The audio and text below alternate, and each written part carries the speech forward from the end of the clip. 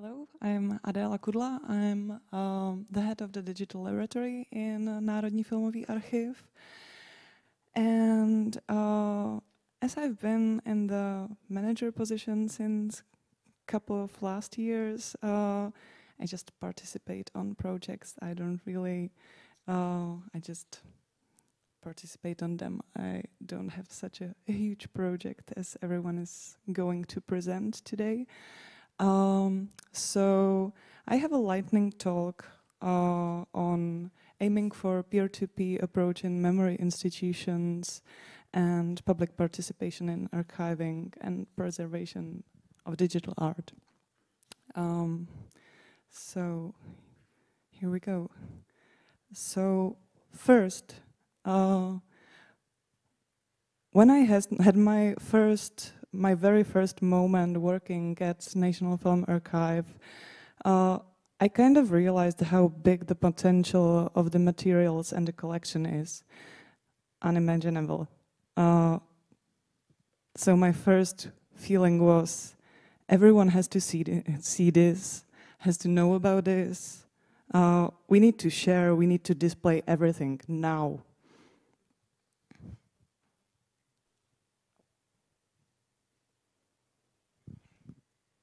Not very handy with the presentation, sorry.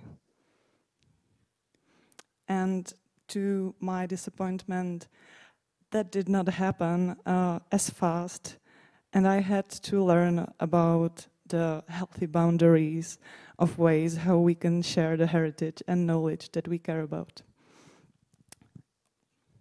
So, since then, NFA and the Digital Laboratory cooperated on several projects. I stated just a couple of them here in this presentation, which will be shared, so everyone can go to the links and see what we've been participating on. So Video Archive is one of them. Then there is this amazing data providing certified storage project. And for instance, also this project Victor E, which is the visual culture of trauma. And yeah, everyone can have a look at this. But this is not my point. This is just a couple of projects we've been putting on public display, and this is also our YouTube channel where you can see a lot of the Czech movies. But as I understood how much time, expertise, and money does the work of an archivist take, I felt like a fish in the data sea. So much to digitize, so much to research, but even the part that we already digitized was not permanently on display. Because, yeah, institutions have their limits.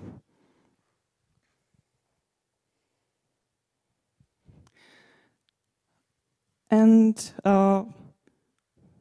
so we find that man's real function is sorting out his experience, developing what we call the normally, and being useful. We hear people talk about technology as something very threatening, but we are technology. The universe is technology, as Buckminster Fuller said. Very wise words. Culture in general is not a product of individual creator. It emerges in like a field where an environment that might be defined by its aspects. It carries a message about an era, time and space, about the politics, aesthetics, and many more messages that speak not only about the individual themselves, but about the field they have been influenced by.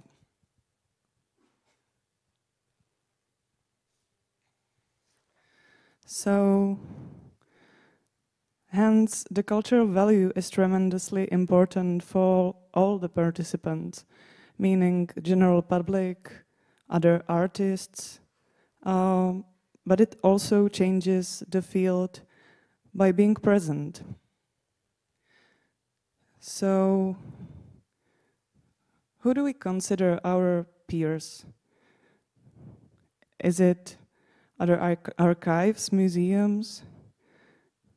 Is it other states, universities, individuals, students? You see, archiving has always been both institutional and public practice.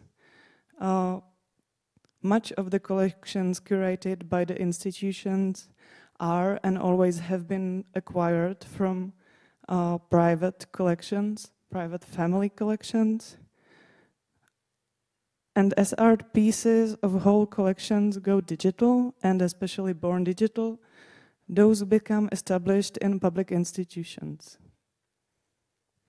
As the range and amount of digital components used in the contemporary art pieces widens, so must the knowledge needed for their preservation for future generations.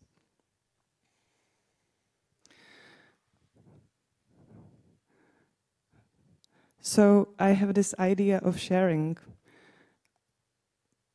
the individuals, communities, states, institutions, as I mentioned before, the wide range of different groups can not only access, but also participate in the care for the heritage.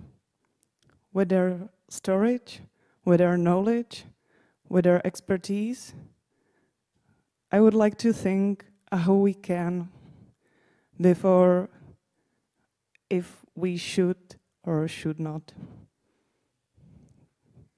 Yeah, so here I'm stating just one idea how we might distribute the heaviness of the care amongst all who are interested in taking part of it. And I hope there will be discussion, not questions, discussion. Thank you.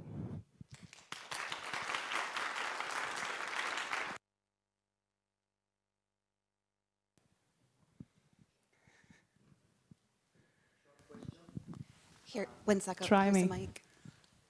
There is a specific thing for a former socialistic country, name it Amateur Cinema Club. I guess that this existed as well in Czech Republic. And they have a huge heritage on 16 millimeter, which is pure amateur, but amateur feature films, let's say. Who care about that now, you or some other institution? Because right now, most of those clubs doesn't exist, and maybe their heritage is kind of orphan. So who care about these clubs? Thank you. Thank you for the question. So in the Národní filmový archiv, we do have a collection of amateur film. We're actually going to hear a presentation about a specific project that is mostly taking care of this kind of collection.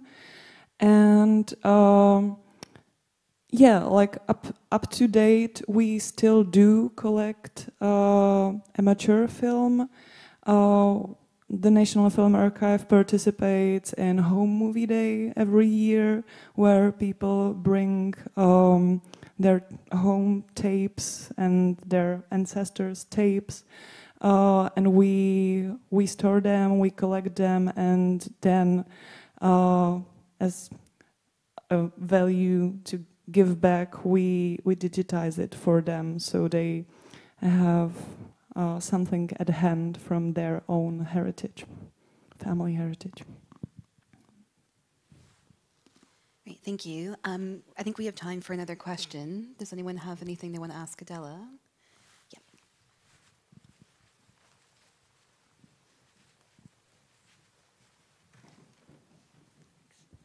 Thank you for your presentation. I think it's a really interesting idea, and I was wondering, do you have already some experience with sharing, I don't know, the information or knowledge that your users have about the collections or about the films you have shared? And yeah, if you have some experience with it. So, me personally, as just for you to understand, I started in the archive on board digital acquisitions. So, mostly this would be there were some partial things, partial pieces that would be, say, a little more complicated than a film, born digital movie, either DCP, MP4, whatever format they would have at hand.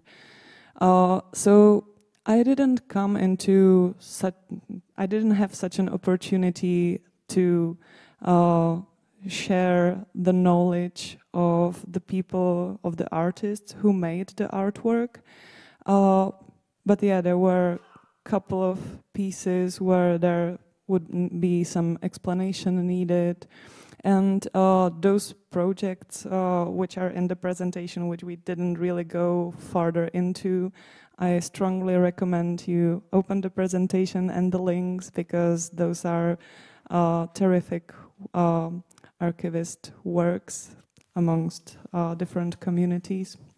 So, for instance, the video archive project, there have been several interviews with the artists and collection of other materials than just the work, the core work itself.